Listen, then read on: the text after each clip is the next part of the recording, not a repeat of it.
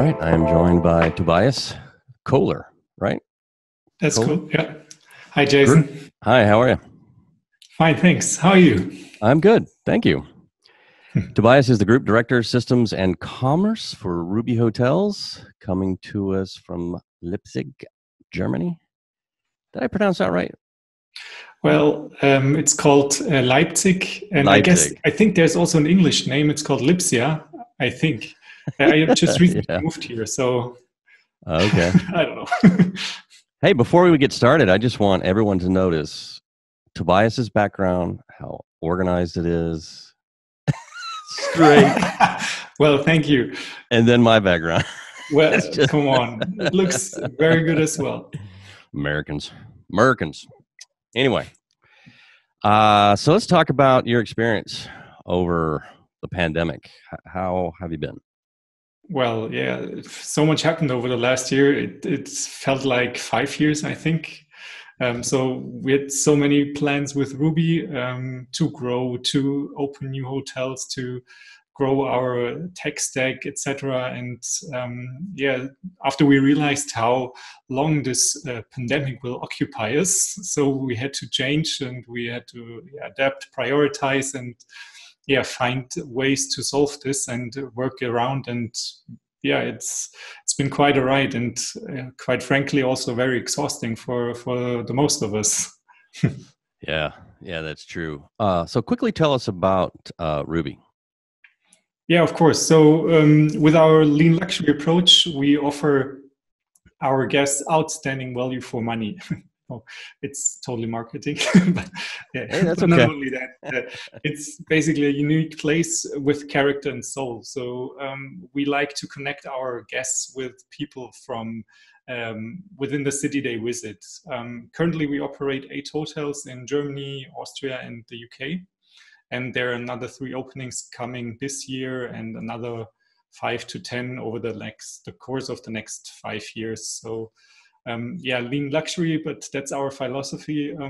Basically means for us, we offer an experience that's luxurious but also affordable. So we are prioritizing certain things and streamline our operations with a centralized approach. So you will not find a finance, marketing, and reservations department in each hotel. This is totally centralized in our corporate office in Munich. And therefore, we can offer our guests what matters to us and to them the most. So what we see as very important is great location, high quality room fittings, and of course, a great design to an affordable price. That's Ruby. So what does lean luxury mean from your perspective, back office, tech stack? What's that look like?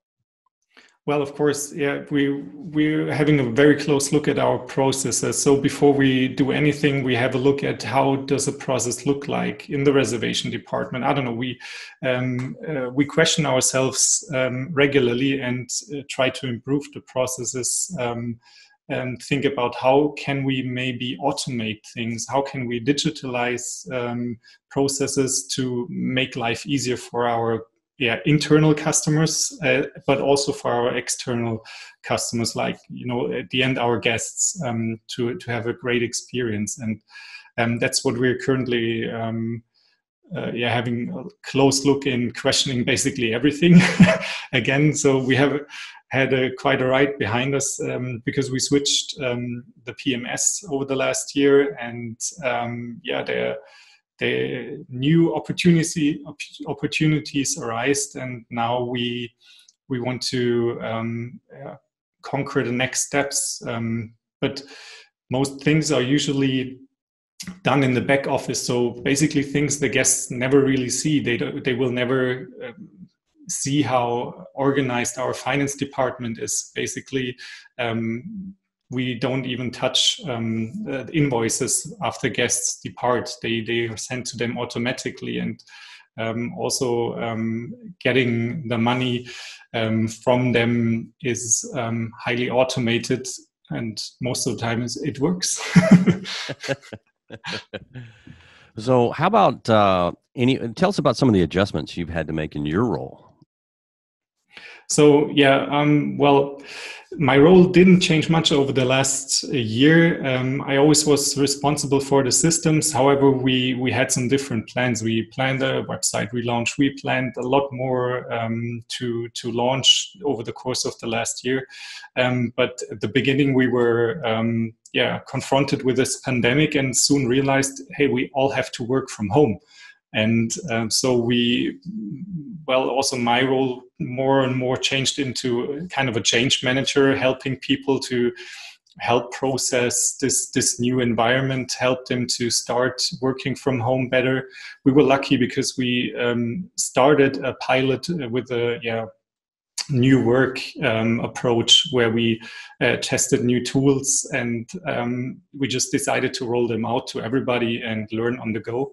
And that's what kept me busy, trying to adapt, trying to find out what people really can work with, what really helps them to get their job done, to meet and not to work too much, actually, because we also realized now at the home office, you get up, you sit in front of the computer, and you work till late, and it's not easy to take a break. And that's where we also realized we need to force people to take breaks.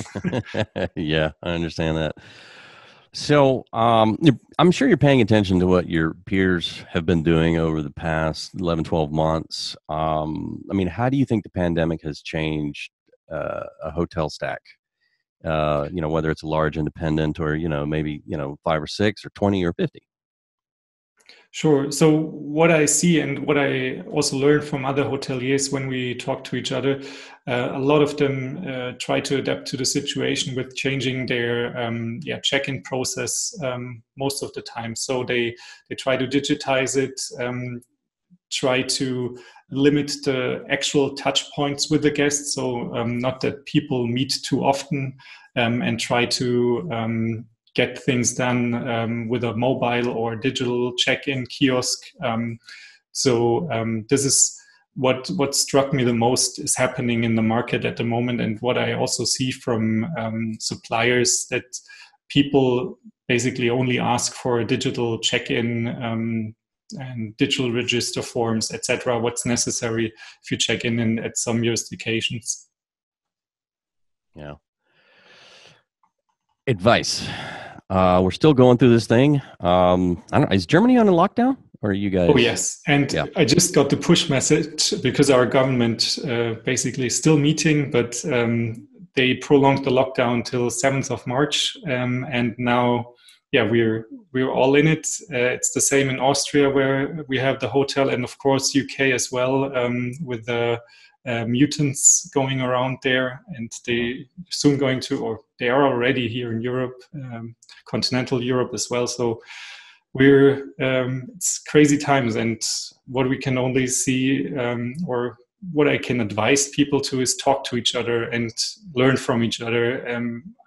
I don't know. I think I didn't speak to I spoke to so many other hoteliers and people with the same role over the course of the last month, which helped me a lot to also get over the situation and find new approaches to different topics. And I can only recommend for you guys to do this at the same way. I mean, we need to support each other in these times, and even if we don't, if not yet, when? Yes. All right. That's some good advice from Tobias. Thank you, sir, for joining me. I very much appreciate it. Thank you very much, Jason. You bet.